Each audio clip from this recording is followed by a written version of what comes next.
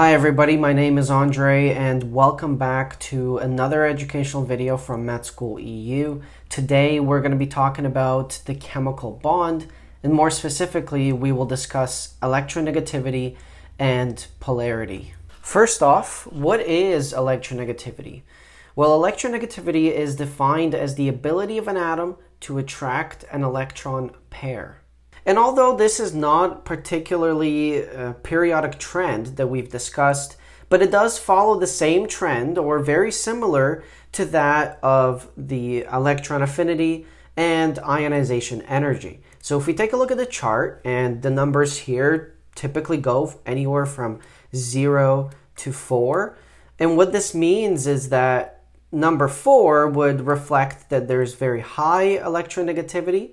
So the atom has very high ability to attract an electron pair, versus 0, which would indicate that it has very low chance of attracting an electron pair. So its electronegativity would be very low. And as you can see, the numbers here are structured in this manner. So if we're looking at the chart, you could see that fluorine is going to be the most electronegative atom, or like most electronegative element, with 3.98 as the index of electronegativity, whereas something like francium will have a 0.7. And we're going to describe why that is. As you can see, the trend goes upward, so it's going to be increasing as we go up, and it's going to be increasing as we move further to the right. Why is the electronegativity increasing? Because if we compare lithium to fluorine, there's a huge electronegativity difference, although they are within the same period. Well, the reason for that is because of the octet rule. An octet rule states that atoms seek to have 8 valence electrons. Now, if we take a look here, fluorine has 9, so 2 in the first shell, 7 in the second shell. Therefore, it's only 1 away from being full octet, or satisfying its full octet. Therefore, all it has to do is gain 1 electron rather than lose 7 in order to be stable. So it's either has a choice of losing 7 electrons in its outer shell or gaining 1. And of course, energetically, it's a lot easier to gain 1 than to lose 7. So it's going to have a greater ability or greater chance of attracting the electron pair, or a single electron for that matter, in the case of fluorine. Whereas lithium has only 1 electron in its outer shell, so 1 valence electron. And 1 valence electron means, in order to satisfy the octet rule, it would have to either lose 1 or gain 7. Well, gaining 7 is not going to be realistic. So lithium will likely lose an electron rather than gain any electrons. So it has a very small tendency to gain electrons simply because it is unlikely to be stable that way. It needs to gain a lot of electrons to be stable, and that's energetically not feasible. So fluorine is going to be the one that has a greater, much greater tendency to gain that electron. And as you can see, all of these halogens have particularly high electronegativity, especially chlorine and fluorine, as they're closer to the right. And of course, that would be excluding the noble gases on this side. And if we're talking about the trend of going up, how come electronegativity increases as you go up, whether it's on the left side or the right side? Both sides are going to be increasing as you go up. Non-metal or metal, doesn't matter. Well, the reason for that is specifically something called electron shielding. So electron shielding is the reason we're going to have higher electronegativity as we have less electrons. So as we move up the periodic table, you have less and less electrons. As you move down, you have more and more. And when you have a cluster of electrons around a positive nucleus, so this is going to be our nucleus that's going to be very positive with its protons and neutrons, not really counteracting the positive charge, but it is going to be generally very positive. And you're going to have your electrons that will circle around or get all around the nucleus. Now, the more electrons you have around that nucleus, the harder it is for that specific electron to be attracted to the nucleus, because this electron is going to be repulsed by all the other negative electrons that are around. And this is something called electron to electron repulsion. Repulsion is the opposite of attraction. What we have is that electron will not be able to get the influence of the positive charge. So it will not be attracted to the positive charge as much when there's a lot of electrons, because it will not be able to reach it. That is going to be shielded by all these other electrons that are around it, which is called electron shielding. So as we get to something like lithium, for example, it only has 3 electrons. So the electron shielding effect is extremely low. Therefore, it has higher electronegativity than something like francium that has 87 electrons, which has a tremendous amount of positive charges. But it doesn't matter if it has a lot of positive charges, because it has a lot of electrons around that are going to shield any new electrons from coming in. Now, the same thing is true on the right side, on the nonmetal side.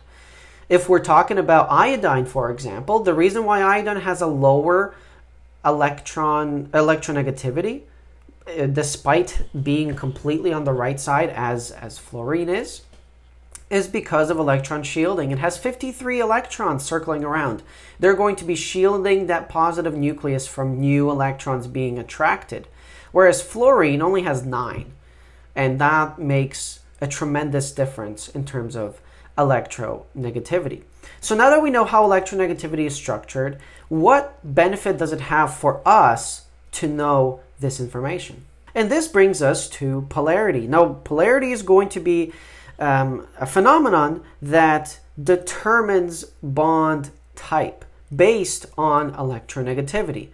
So the definition of polarity is that it's a separation of electric charge. Now, in more common terms, if you're going to think about this, think of poles, the North Pole, the South Pole. You've got a compass, and a compass is going to show you the North Pole and the South Pole is because there's 2 opposite ends of attraction.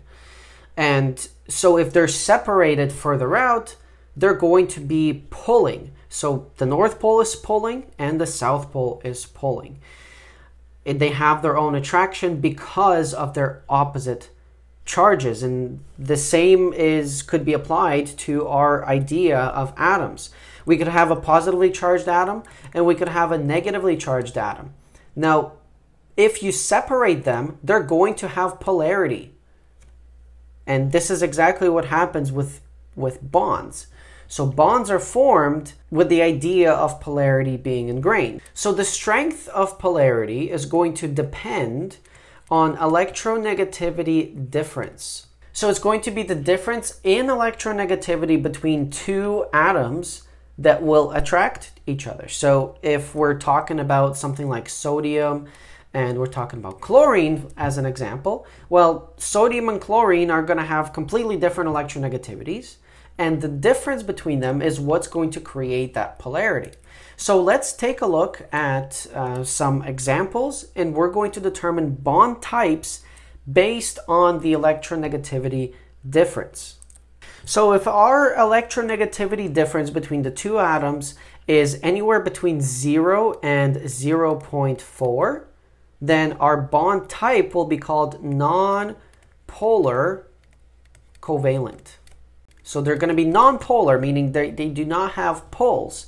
They're not going to be pulling each other. It's not going to be a tug of war because they have very little difference in that electronegativity.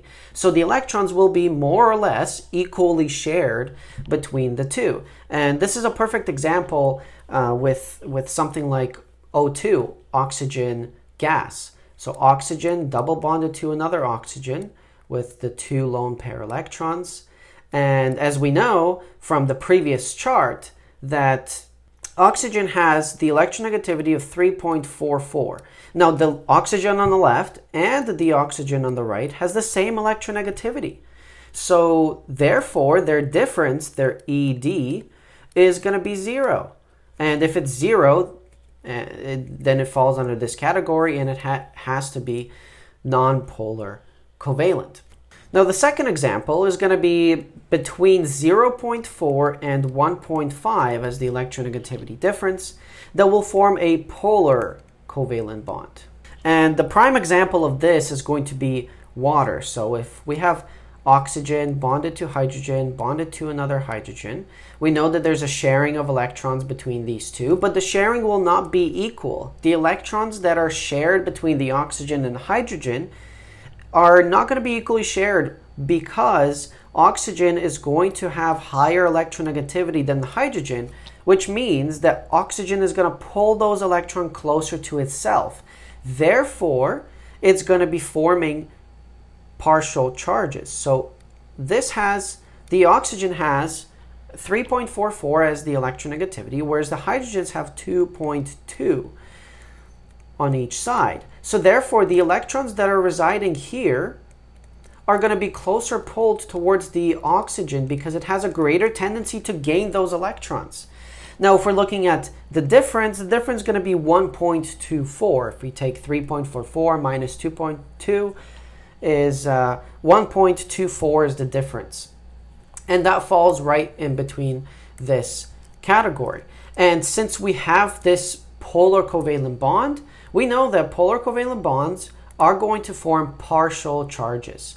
So the oxygen will be partially negatively charged because it's going to have those electrons that are shared closer residing to the oxygen, whereas the hydrogens are going to have a slight positive charge because their electrons that are being shared are not close to them. They're going to be more likely to give them up to the oxygen. And they never do actually give them up. They're still shared, but for the majority of the time, they will reside in the presence of the oxygen's nucleus.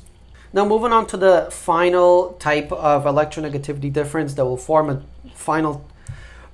Now moving on to the final type, that will happen where the electronegativity difference will be 1.5 and up. So anywhere beyond that will have or will form a polar ionic bond. And the prime example of a polar ionic bond is going to be sodium chloride, NaCl. As we've discussed previously, ionic bonds are formed between a metal and a non-metal. And the reason for that is because of their difference in electronegativity. The metals have very low electronegativity. The non-metals have typically high electronegativity. And when you put them together, the difference is going to be great. So in this case, sodium has the electronegativity of 0.93, whereas chlorine has the electronegativity of 3.16. Now, when the difference is so great, this is 2.23 is the difference here. Well, when that happens, you're going to form formal charges. So the sodium will actually lose its electron and it will give it to the chlorine, and the chlorine will gain the electron because of its much higher electronegativity. So there's no longer a sharing of electrons in ionic bonds. It's a complete transfer of electrons. So this is how we form our bond types using the concepts of polarity and electronegativity. So this concludes our video for today, and it concludes our topic on the chemical bond.